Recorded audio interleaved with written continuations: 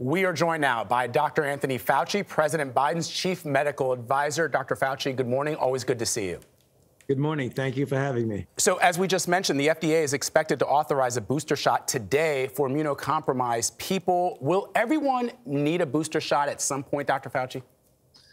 You know, it is likely that will happen at some time in the future because it would be extremely unusual, and we're already starting to see indications in some sectors about a diminution over time. That's durability.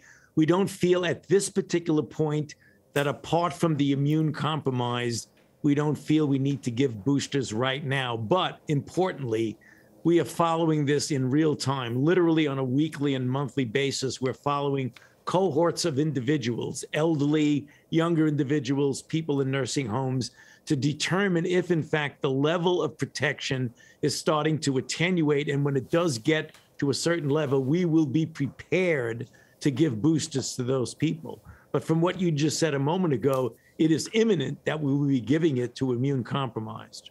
All right, here's a question that I've heard from a lot of people, including members of my own family. If you are eligible for a booster shot, will you need to get the same brand of vaccine you originally received? It is preferable that you go with the same brand. If you get Moderna, get Moderna. If Pfizer, J&J. You will be hearing instructions about that from the FDA through the CDC and the Advisory Committee on Immunization Practices. So there will be guidance when that time occurs. All right, let's talk about pregnant people. The CDC has some new guidance based on some new data that found that there's no increased risk for people who are pregnant to get the vaccine. What do you say to people who still may be hesitant about this? They may still be worried.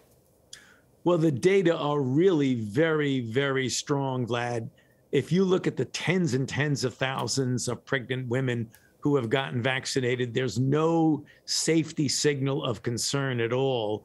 Balance that against the fact that we absolutely know that when pregnant women who are unvaccinated, when those individuals get infected with SARS-CoV-2 and get COVID-19, it is very detrimental not only to the woman herself, but to the fetus. So that's the reason why the recommendation has gone from could get vaccinated to should get vaccinated. Dr. Fauci, as a parent, the concern now, my child going back to school, and especially those under 12 who still can't get vaccinated. So I'm thinking two things. When are we going to see that approval for kids under 12? And what should we be doing with masks in school and those mandates? Well, in answer to your first question, we have been doing the studies now at the NIH together with the pharmaceutical companies, looking at the safety and the immunogenicity, or the ability of the vaccine to induce an appropriate response in the children. And we're doing that in what's called an age de-escalation way, doing 11 to 9, 9 to 6, 6 to 2, and then 6 months to 2 years. And we're getting good data on that right now.